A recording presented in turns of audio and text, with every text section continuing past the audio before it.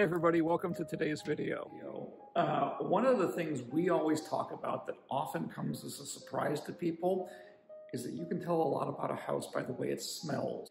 And the first thing that hits you when you walk in here is a really sharp, acrid, damp smell. I fully expect that we're either going to find there were a lot of cats in this house itself, or when we go down and look at the crawl space underneath the house, we're going to find that that crawl space, in fact, I can almost guarantee you that crawl space is going to be wet, and I'm going to bet we're going to find there were animals living down there as well. In addition to all that, you can just stand here and you can see the floor is wavy. So I think we are going to find some pretty serious problems with moisture and probably with pest intrusion in this house. So that initial smell when you walk in absolutely can tell you something about the property. One of the other things we always talk about, beware of air fresheners because they're scattered all over this house to try and cover up the smell that's going on here. So it doesn't bode well for the start of this inspection. Let's go check out the Drain to it. Yeah, it's just there, right? So it's only going to do this corner if it does anything. Right. So there is some foundation repair. There's some cracks. Well, there sure splitting.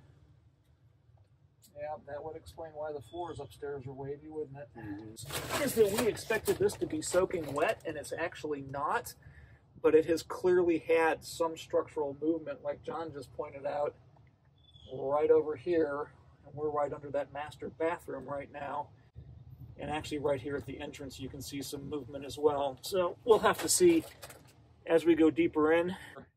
This one actually at first glance doesn't look too bad, but let me show you what we're seeing here. A little bit tough to tell right here in the entrance, but if you look at these first couple of blocks, look how tight our seam is here, and it is not here. It's starting to open up. Pan around the corner, and this crawl space wall is actually starting to bulge and move.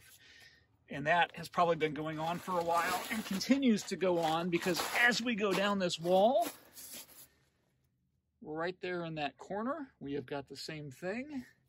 And actually, as we go further down this wall, we notice a lot of walnuts, which means there's been critters down here.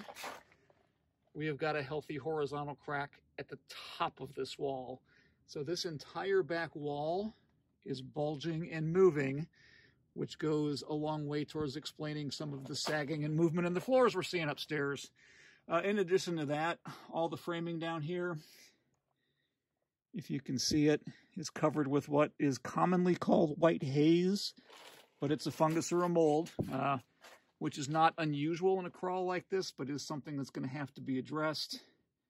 And we're only in the first section of this crawl space, so I can't wait to see what else we come up with, because just sitting here looking, we can see where there actually is moisture and standing water down here on a pretty regular basis. So this house has got some issues.